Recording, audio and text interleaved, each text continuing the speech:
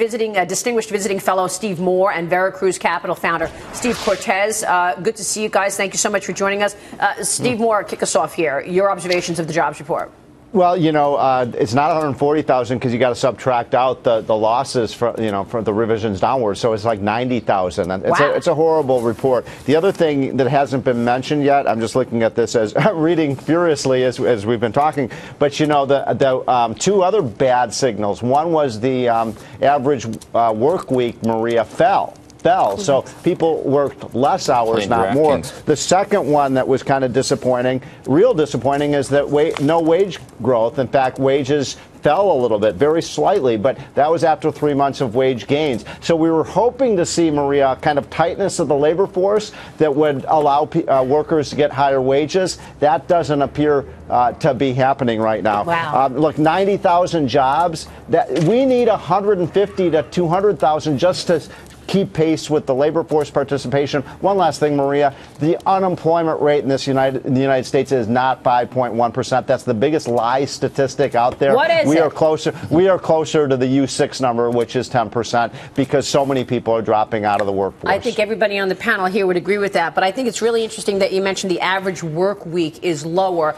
Bill, yep. I think we interrupted you earlier. Did you want to say something about fiscal policy? What is the Obama administration going to say about this? Well, why is it that they're not hiring? Because workers aren't productive. And why are workers not productive? They don't have the infrastructure. They don't have all of the things that are needed to get workers to be productive. We are not paying workers enough. Why? Because they're not productive. All of it comes back to productivity. And that's the key, is where fiscal policy can be doing something, but they're not. Fiscal policy is frozen because of political impasse. And we've always talked about a trifecta of fiscal problems: high structural deficit, high debt to GDP ratios, but a broken political process. But the system can take any 2 out of 3, but when we have all 3, we're dead. Yeah, and we're dead as far as the eye can see. And now we have a looming issue with the debt crisis and the debt ceiling, and also the December debt ceiling. Is government really going to start having a shutdown problem, or even worse, a debt ceiling problem where we get downgraded yet again because we can't pay our debts? No, that's the problem. The political solution, last I checked, the two front runners, their solution to this is to spend more. Trump and Sanders want to spend more, 18 trillion more. Slap that on top of your debt, debt ratio. But the case is very good for spending more, because we do have infrastructure that needs spending on. We don't need spending on a lot of things that we don't need spending on, and everyone kind of knows what those are. So we need to shift the composition of spending. Let me bring in Steve Cortez, because like Keith McCullough, Steve Cortez has also been predicting a bit of a gloom and doom when it comes to the broader economic story. Steve, how do you see it?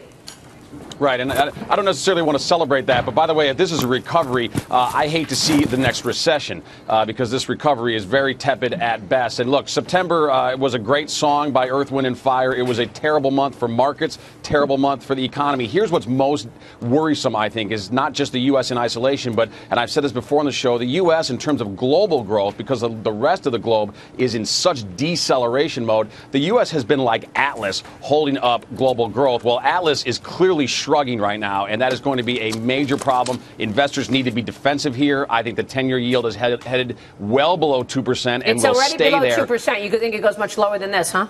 And yes, much lower, and will stay there. And I think in terms of stocks, you need to err to the defensive side. Staples, utilities, the kinds of things that can handle a low-growth environment. Let me just add to that. Go ahead, Bill. Not only is the U.S. the only source of growth in the world, and is tepid at that at 2%, but every policy in the world is trying to steal growth from the U.S. because they're trying to depreciate the exchange rate. Depreciating exchange rate doesn't make growth. No. It takes it from someone else. And where's it going to take it from? The U.S. Yeah, the U.S. Steve, on that point, when I've tried to characterize this as this central planning panic. When they're trying to tell you that we're going to get growth, and they don't get growth, and they keep printing, to Bill's point, and all they do is perpetuate deflation instead of growth. Are you seeing the probability here rising of an all-time low in the 10-year bond yield?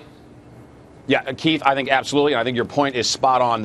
Markets are starting to really lose faith in central planning, whether it's central planning of trying to steer industrial policy in Beijing, or whether in Washington, D.C., it's easy monetary policy. I think markets are starting to reach the limits of patience with central government planning. We need real underlying growth now. And by the way, the only way I see that happening, and there's been a lot of doom and gloom so far on this panel, I'll give you perhaps the good news, the potential good news. I got some good news at the end of the show also.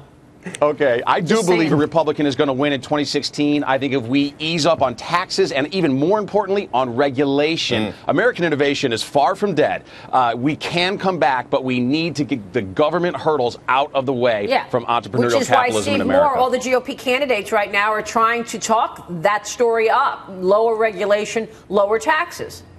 Yeah, look, as I look at the U.S. economy right now, I think there's way too much attention paid to monetary policy. Look, we have low inflation, low interest rates. That's a good thing. The real thing that's holding back the American economy right now is horrible fiscal policy. And by the way, I disagree. Look, if we have to have a fight to keep these budget caps, I mean, read my piece in the Wall Street Journal today. It's worth the fight. We can't allow continued slippage in terms of these caps where Congress wants to spend $100 billion over the caps. Yeah, That's but worth is it having worth a fight the fight to shut the government down, Steve? Well, if we look, if we can't continue to borrow $1 trillion a year. It is worth a fight. You know, I think it is worth a fight to hold to those caps. I do. I think we've had 18 government shutdowns. We've had unlimited amount, 33 continuing resolutions, and.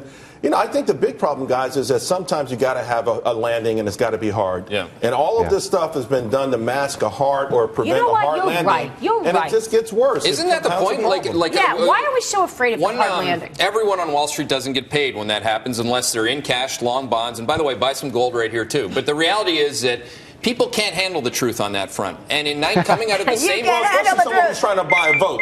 People came out of 1979, out of Jimmy Carter, same kind of bipolar setup where both Republicans and Democrats were really like big money printers and spenders. And then all of a sudden, you know, Reagan said, you know what, Volcker and I are just going to take you guys out, take the pain. 1981 recession, and then everything was good after that. It was a tough period, and then it was a glorious long-term period after that. But you had to take your medicine. But what's the tough period now of trying to get growth up? How do you get growth up without something? You get out of the way. You get out of the way. The government is not the answer. Absolutely. Get out of the way. The government's been in the way so long, people don't know where to go. Well, yes, and that's the key point, I think, and we're seeing that through labor participation, right? It's the lowest level since 1977. People have given up. The size of our workforce is shrinking.